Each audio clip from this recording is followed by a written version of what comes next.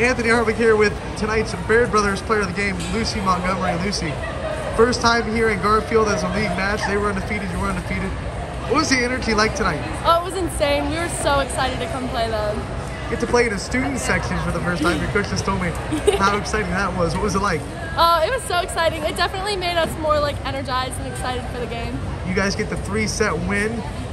Just go through like the flow of the game. What kind of went right for you guys, and what you think it took to get this win?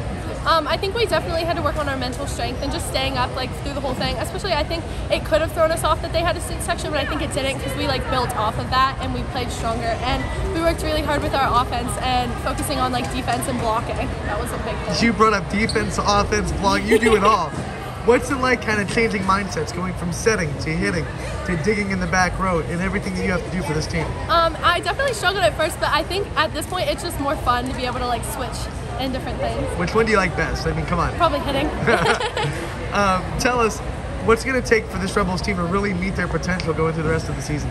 I think we have to continue to work on blocking and making sure that we're there, and definitely like defense and just like communication, I think, all together, but I think we're doing really, really good.